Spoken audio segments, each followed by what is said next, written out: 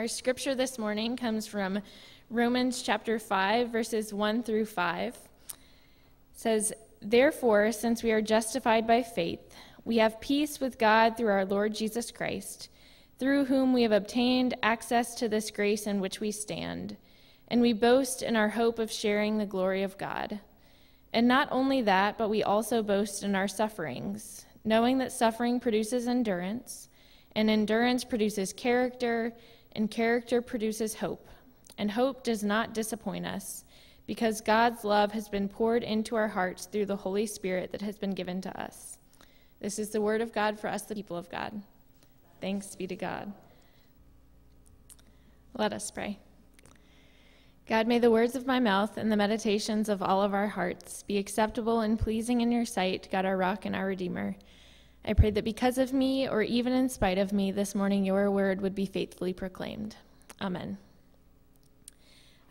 So I guess this Sunday is already starting off a little bit better than last Sunday, since I haven't dropped my podium pieces. Last week, if you were here, I didn't correctly slide the thing down, but I did change it back to red, despite it no longer being Pentecost. I thought we could use a little extra Holy Spirit, and the red paraments just don't get used nearly enough.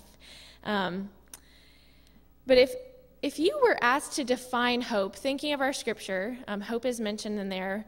If you were asked to define the word hope, what would you say? Like, would you talk about a sense of expectation or longing for a certain thing to happen? Kind of like, I don't know, when you were a kid, you hoped you might get dessert later that day. Like, I really want that to happen. So you hope for it. That's kind of how the New Oxford American Dictionary defines hope. That definition has then two subpoints that help nuance how we understand the word hope.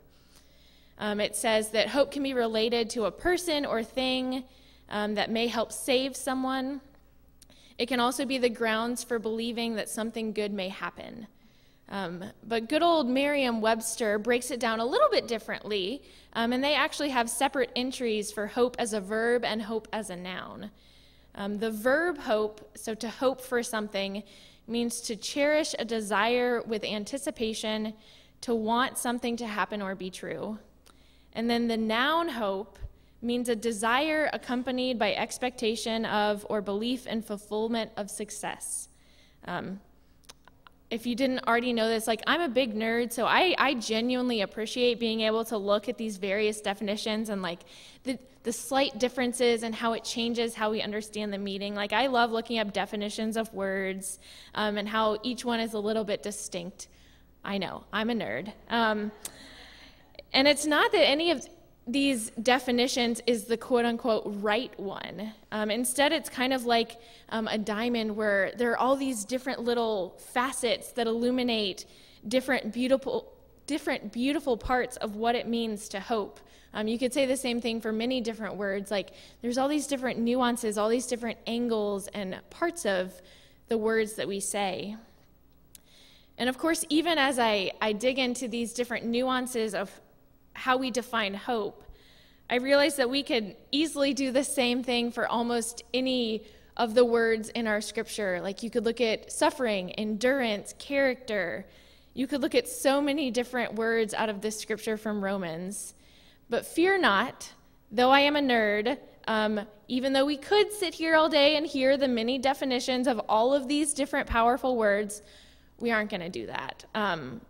I like to think if I ever did a complete sermon where I was just listing off definitions of words, that someone would be like, let me just stop you there. Like, can we all, like, it's okay, like the old time, like, gong show. Like, if I ever start just reading out of a dictionary, just gong me on out. There probably isn't enough coffee or Sundrop in the world to make a Sunday morning sermon of a bunch of dictionary definitions interesting.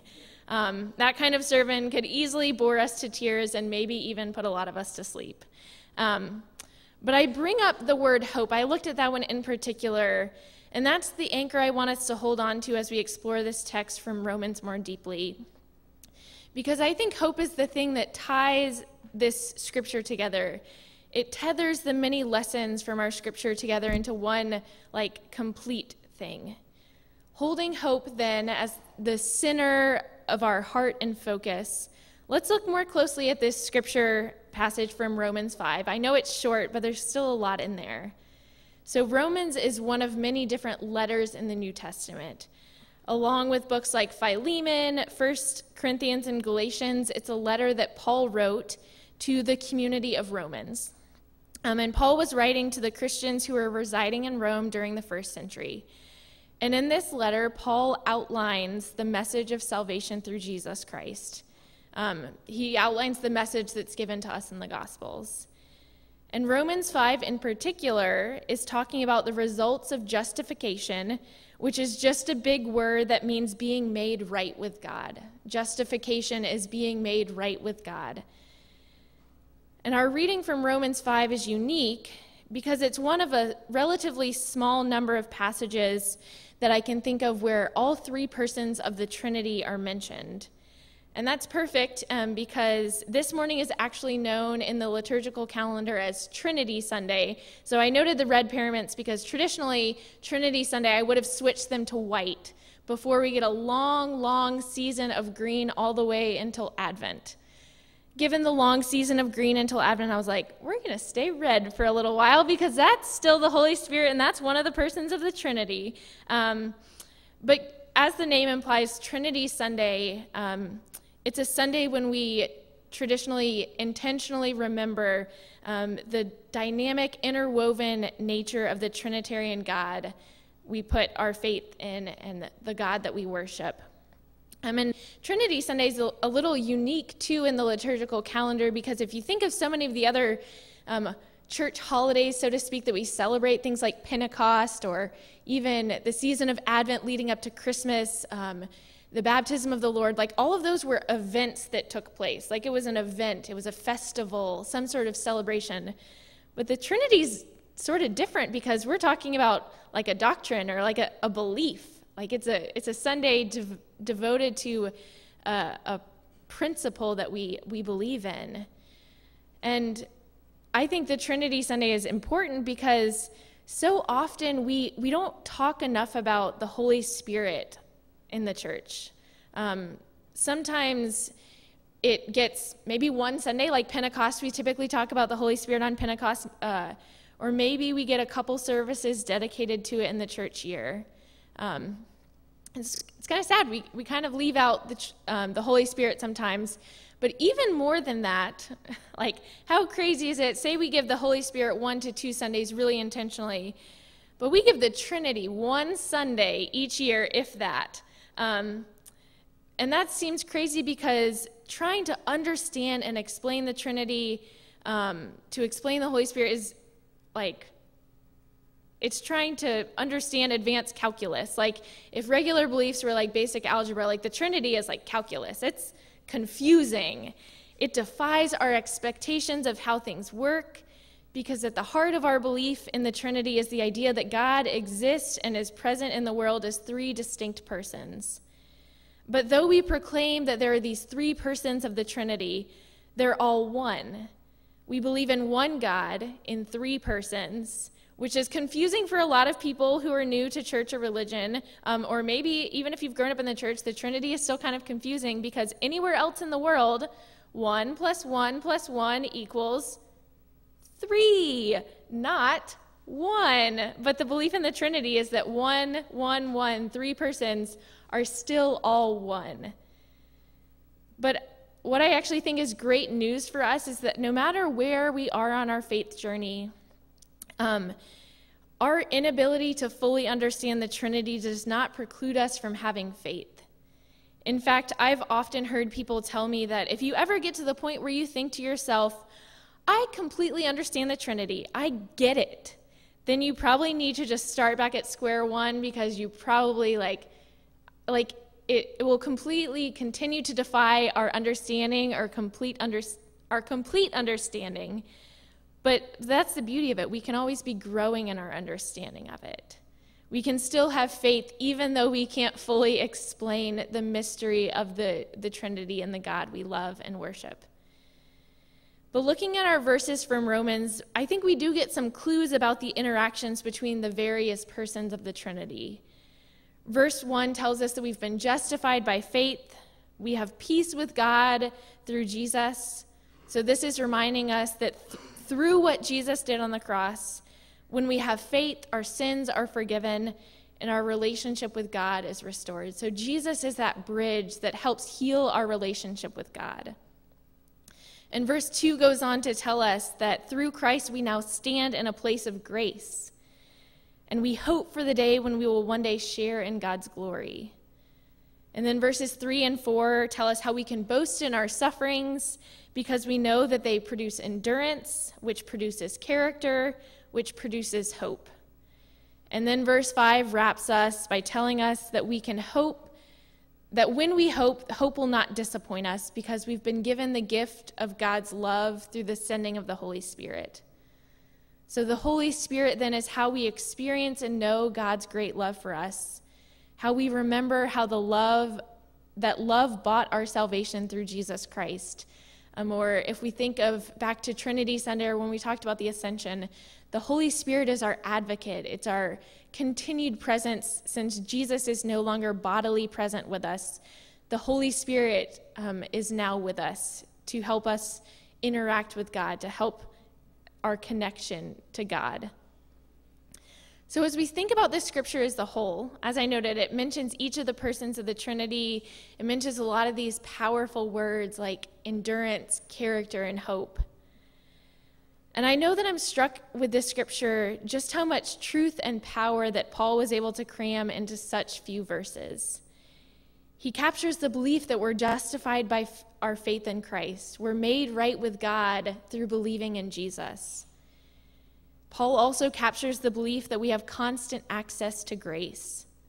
Paul even captures that how what we see in Christ and his journey to the cross can teach us how then to walk through our own difficult seasons of life. And that last bit it's a hard truth to swallow sometimes. That's the hardest part about this scripture to me, that note about boasting in our sufferings. Paul's suggestion that we can boast in our sufferings, it's certainly unconventional. It's definitely countercultural. Our world often seems to point us more towards wallowing in our suffering rather than boasting in it.